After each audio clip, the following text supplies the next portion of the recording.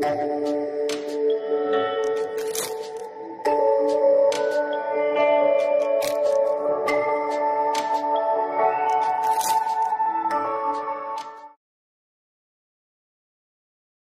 morning, folks. Good morning, family and friends.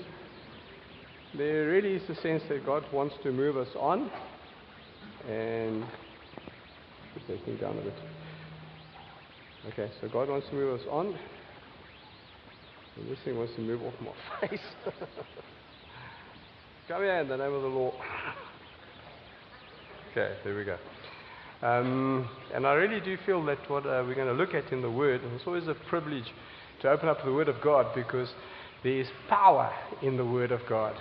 God chose to speak those billions and billions of galaxies into existence.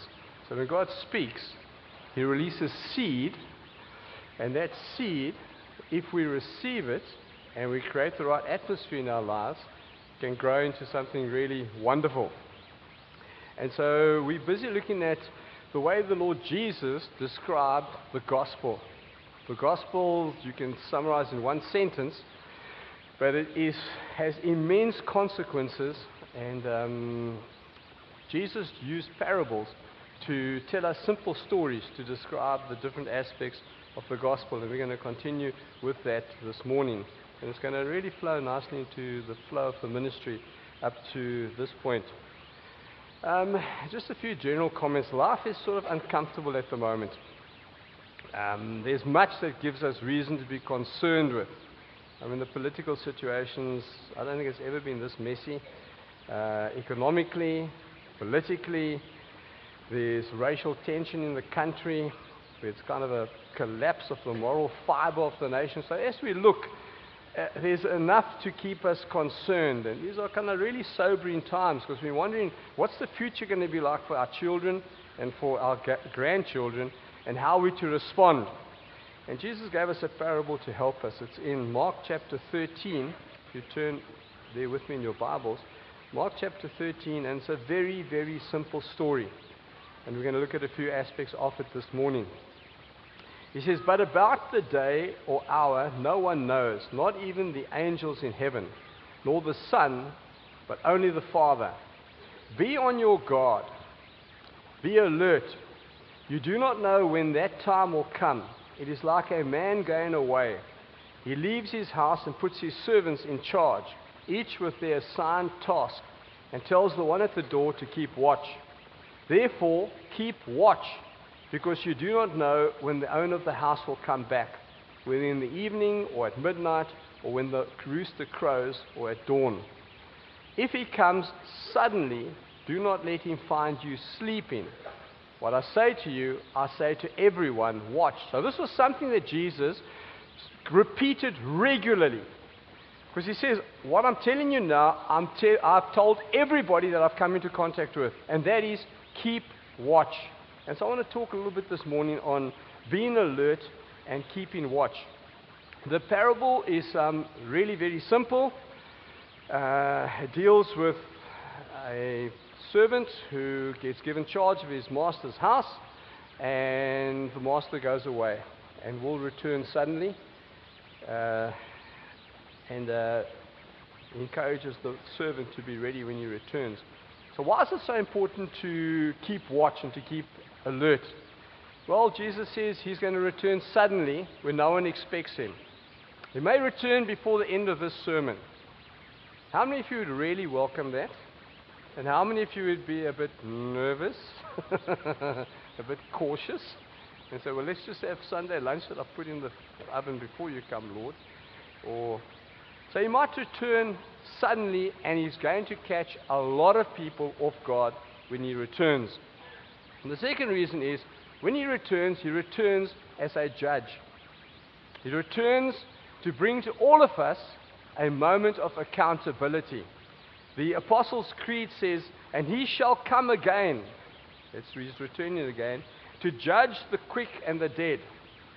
Those aren't the quick that can get out of his judgment before he makes the judgment. The quick is an old word for alive. So he's coming to judge those that are alive and those that are dead. And there's a kind of a rider that Jesus gives us that's a bit unsettling. It's in Matthew chapter 7, verse 22. He says, "Many will say to me on that day," that's the day that he returns, "Lord, Lord, did we not prophesy in your name, and in your name drive out demons, and in your name perform many miracles?" A whole lot of us don't even qualify to fall into that category. "Therefore I tell them plainly, I never knew you. Away from me, you evildoers." So there's a measure of kind of trepidation in our hearts as we to keep watch for this day that Jesus comes.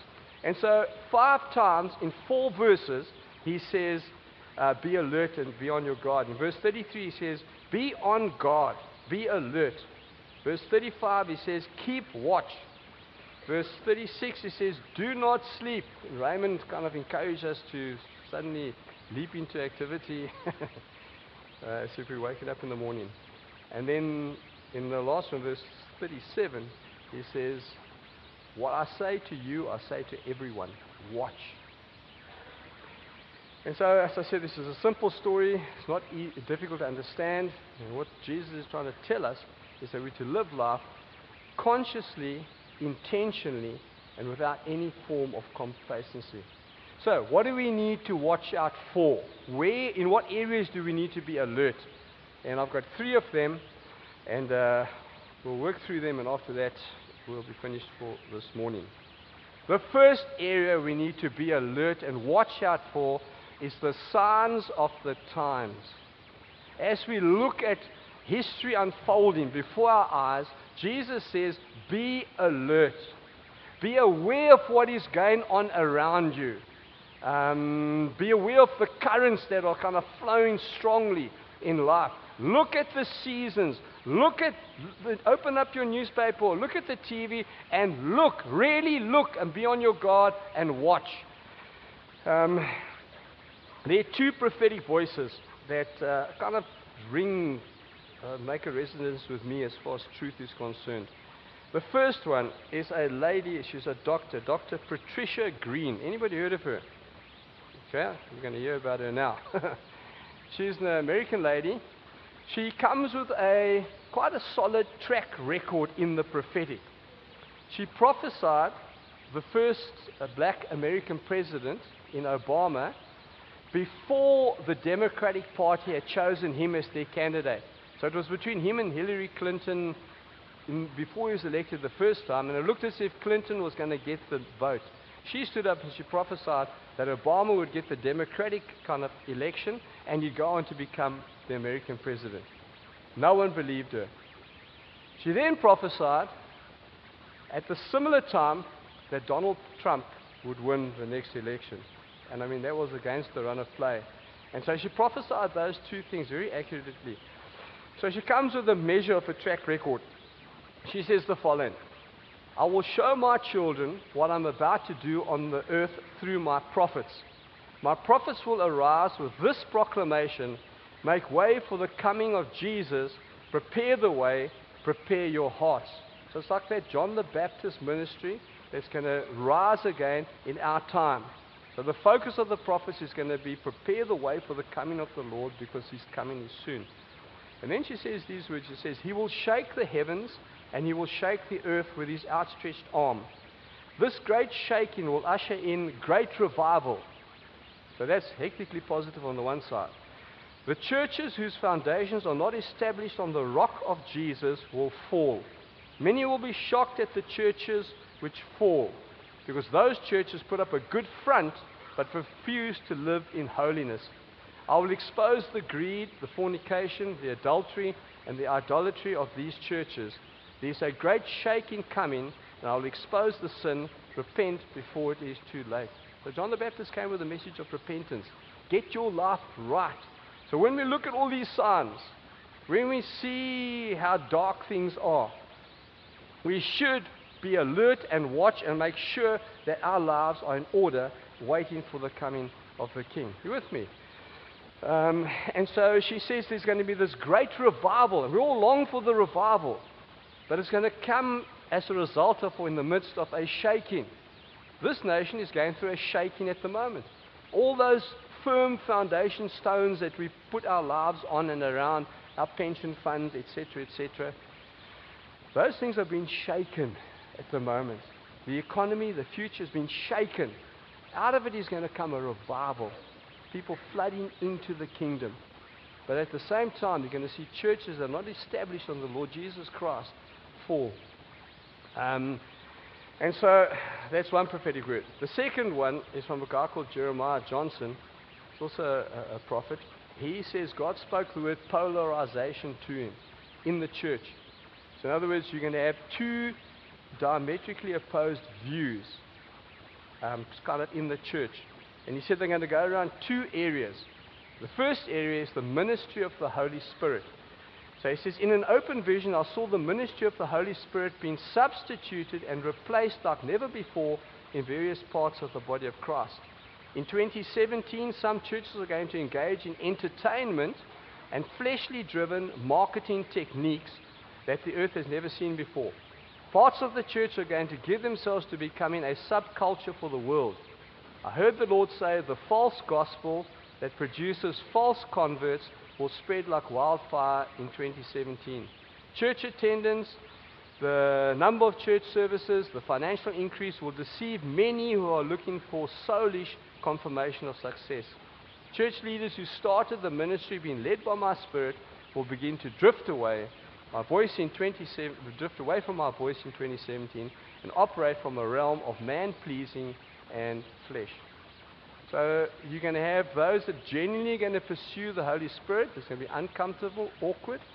And you're going to have those that entertain and pander to the masses. You're going to kind of have this polarization of thinking around the ministry of the Holy Spirit. And then the second thing he says is around the apostolic ministry. The way that we look at the Holy Spirit and the way that we view apostolic ministry. He says, of the 5 ministries functioning in the body of Christ, the greatest level of deception is operating in apostolic ministry. I mean, that's something that we're fully aware with. It's part of our foundation, the apostolic ministry. So there's coming an increasing polarization to this ministry. On the one hand, you will witness true apostles rise and walk in authentic apostolic ministry. But on the other hand, you will see false prophets rise who will spread soulish and false apostolic ministry. I saw God raising up apostolic preachers who will proclaim Christ Jesus and all of His glory. These fiery heralds will help usher in revival to the church, centered upon the knowledge of God and encountering the person of Jesus. Now listen to these next words and see how they kind of fit over the movement that we're part of. Apostolic ministry that does not recognize that to gain revelation concerning Christ is everything and to forfeit it is futile is not authentic apostolic ministry. The primary calling of all true apostles is to unveil the glorious person of Jesus Christ to His body. Apostles have been commissioned by the Father Himself to uncover and reveal Jesus Christ as the foundation, the cornerstone, the head of the church. True apostles consistently teach, preach, and prophesy on the life, death, burial, resurrection, ascension, and second coming of Jesus Christ. If He Himself is not their central focus and message, they are not legitimate apostles. Amazing, eh? I mean, Tyron, who kind of leads our family, has received criticism from many people saying, stop preaching about Jesus so much, move on to something else. Surely there's something more than just Jesus, Jesus, Jesus, the King and His kingdom.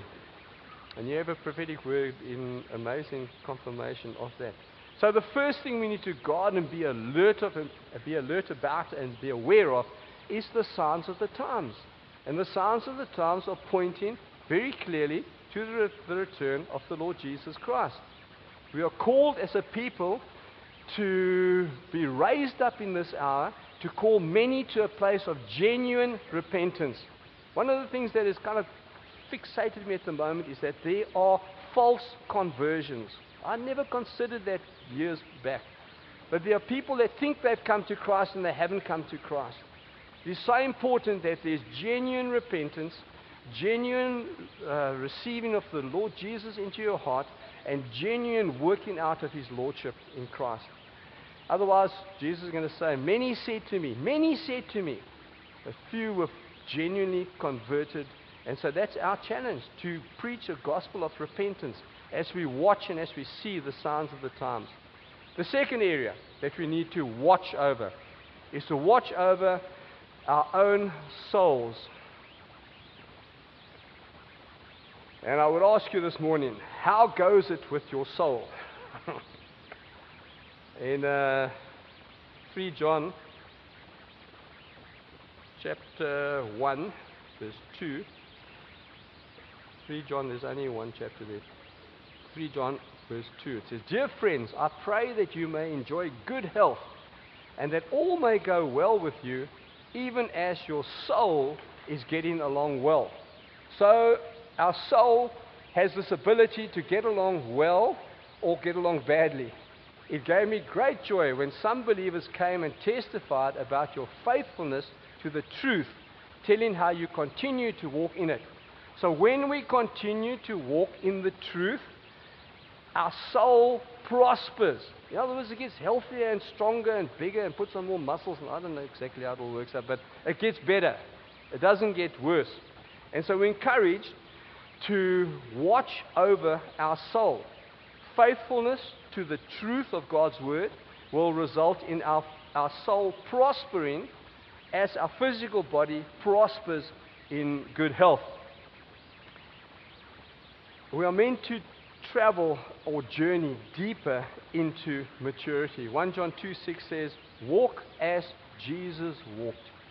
And so we're to watch and to be alert and to guard our soul so that we walk as Jesus walked. Jesus walked in obedience.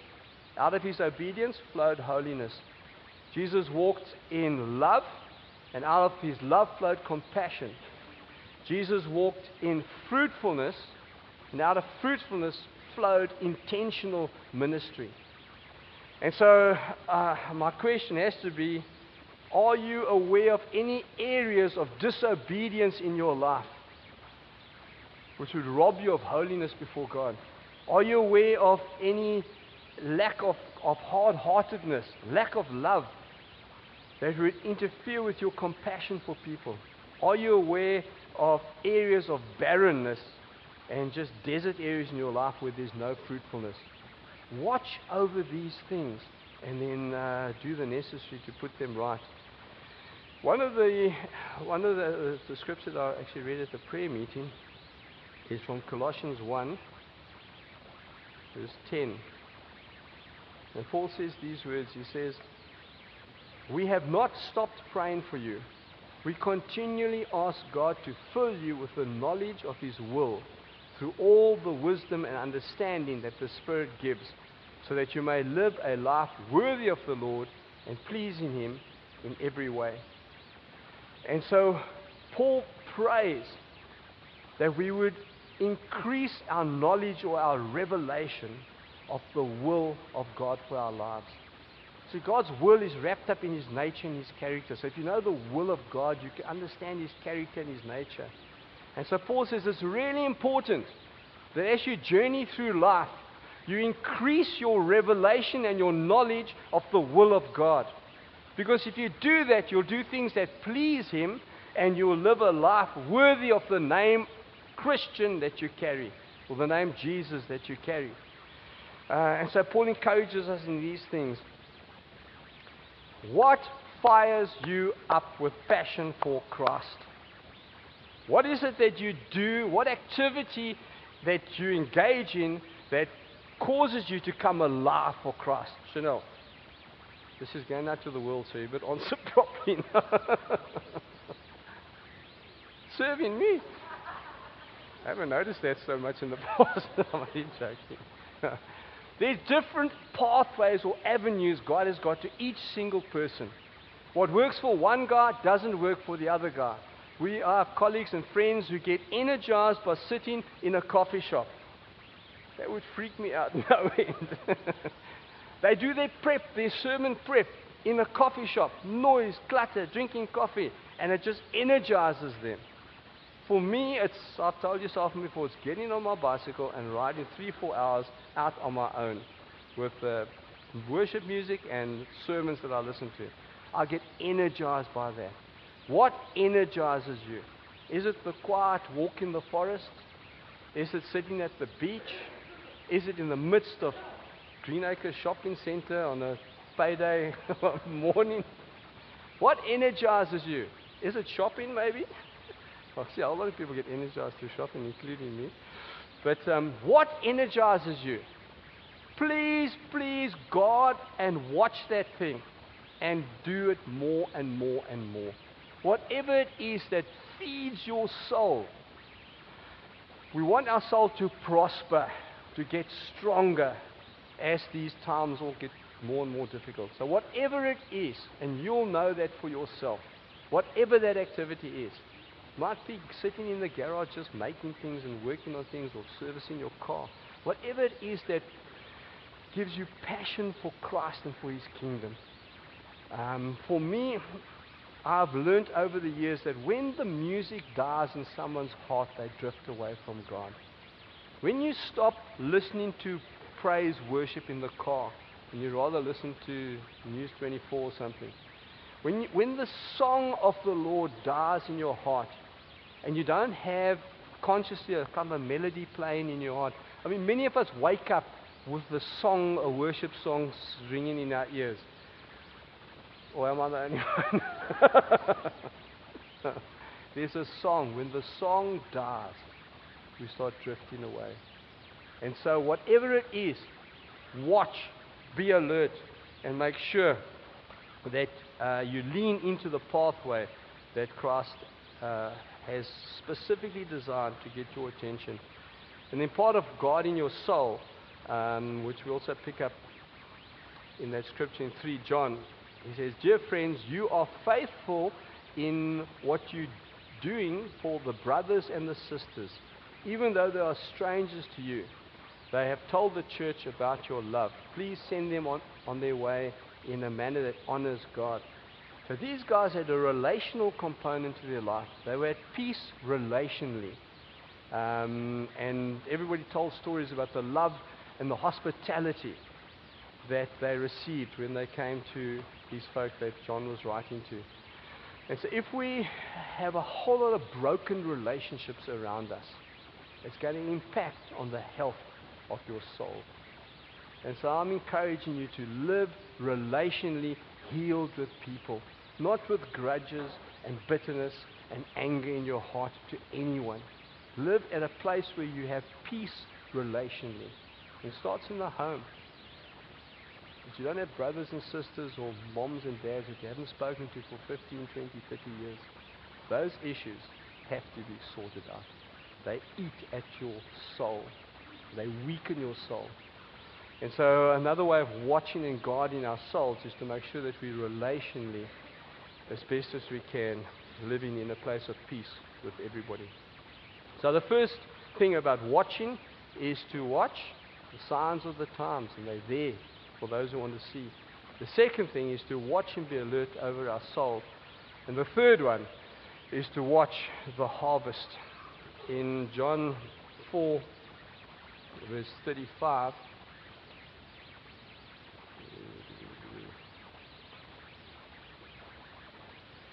Jesus says, "Don't you have a saying, 'It is still 4 months until harvest'? I tell you, open your eyes and look at the harvest field. They are ripe for harvest." And so Jesus says, be alert, be on your guard, and look at the harvest fields. It might seem to you that everyone in your life hates God and wants nothing to do with Him. But Jesus says, look, really look, and you will see that the harvest fields are white. He carries on, he says, you will reap where others have sowed. God has been preparing the hearts and the minds of people for years and years and years. Other people have been sowing the seeds, and you get the privilege of reaping the crop. There was before I was asked to lead this church, Rob Rufus came to Port Elizabeth, and we had a great weekend with him. I mean, many of us can still remember those Holy Spirit, fire tunnel, wild weekends. And the stage was here, I think, before we even moved it there. I was sitting on a chair over there in the front row watching. We were in this kind of circle, and I felt the power of God kind of fall on me in a very different way, and I began to slide off the chair. So I was listening, and I kind of felt myself slow down under this weight. So much so that I slid, till you can just show us. I slid off the chair on the ground, and boom, boom, boom, my head against the bottom of the chair, and I lay on the ground.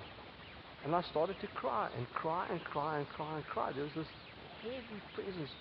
And the only thing I can remember, and I can't say it was an audible voice, but this one thought that came through my head was God saying, too many of my children are not sleeping at home.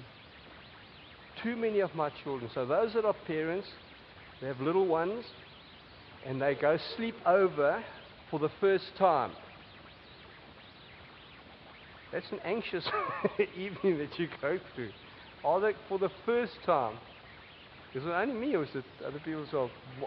You're nervous. You're letting your little precious bundle out of your life for this evening. They're going to go visit and play with friends. And you sit the whole night thinking, are they safe? Are they okay? Are they warm? Do they have enough food? And it was that kind of feeling, that kind of anxiety and stress. God says, too many of my children are not sleeping at home. Too many of his children that should be in the family are alienated from the family, sleeping somewhere else. When I was growing up, for a few years we lived with my granny and grandpa, and they stayed at the back of their house was a road that was a dead end. There was just two houses and the dead end. So there was, and people in those years didn't really have many cars either, so there was no traffic in that road. And we used to go play cricket. It was a narrow little lane, not really a road, a lane. And we played cricket right through till it got dark. And often my mom would have to stick her head over the fence and say, stop that, come in, dinner's ready. I feel God saying that as well. Come into the family. Dinner's been served, the banquet table's ready, the supper's been prepared. And many times we kind of had to drag our feet away from that cricket game that we were playing to go in and have this meal that my mom had prepared. Too many of God's children are not sleeping at home. Multitudes in Joel chapter 3, in the valley of decision. When God called Paul, he gave him this assignment in Acts chapter 26. Now get up and stand on your feet. So he was obviously in a relaxed, laying down position. Get up and stand on your feet. I have appeared to you as I appointed you a servant and as a witness of what you have seen and will see of me. I will rescue you from your own people and from the Gentiles. I'm sending you to them to open their eyes and turn them from darkness to light, from the power of Satan to God, so that they may receive forgiveness of sins and a place among those who are sanctified by faith in me. And that instruction, that mandate, comes through the centuries to us as we are seated here. God has appointed and instructed us to draw people from darkness into light. I have a whole lot, but we're running out of time. Let me just read John chapter 10, verse 16. A great scripture. John. Jesus says, I have other sheep that are not of this sheep pen. I must bring them also. They too will listen to my voice. So Jesus says to us this morning, I have sheep that are not part of the sheep pen. I must go and get them, and they will listen to my voice. Tremendous encouragement to us as we see the harvest and as we rise up and fulfill the role that God has called us to. And I'll finish with this. In Exodus chapter 11 and 12, the last plague, which was death to the firstborn. And so God announces that through Moses to Pharaoh. He still won't let the Israelites go. And so there was every firstborn. And you might have been 70 years old, but if you were a firstborn, you were a firstborn, or 7 days old. Every firstborn, not only of the people, but of the cattle as well, And then further on, another translation says of all animals. So we know definitely the cattle, possibly every single other animal was marked. Because when that angel of death went through Egypt, and he killed every firstborn animal, pet, whatever, and firstborn sons, they were marked. Because the secondborn escaped free. And so they were marked for death. And when the angel of death came, you could see who the firstborn were, and they were destroyed. The Israelites were marked for life. They had the Passover lamb, they had the blood on their doors, so when the angels came, and he saw the blood on the door, he passed over. The reality of our life is, if you do not know Jesus as your Lord and Savior, if you cannot honestly say that you're a son of God, this morning you are marked for death. Not only the folks sitting here who find themselves in that position, but multitudes. They're walking like dead men walking, like the title of that movie. And God says, watch, be alert. What is impossible for man is possible for God. We might see no harvest anywhere in our life. And God says, look carefully. There are people whose hearts have been prepared for years and years and years, where we're going to reap where we haven't sowed. And so Jesus tells this very simple story. Watch, be alert. Watch the signs of the times. Watch the condition of your soul, and watch the harvest. And I think with what God is doing with us, and in us and through us, the life of the Spirit that's been just released, God has uniquely positioned us to draw the lost in, to draw those that have wandered from Christ, those that are marked for death, to change that thing, to rip it off them, and place marked for life. And when Jesus our Savior comes, and we've sung songs about Him coming. Won't you stand with me?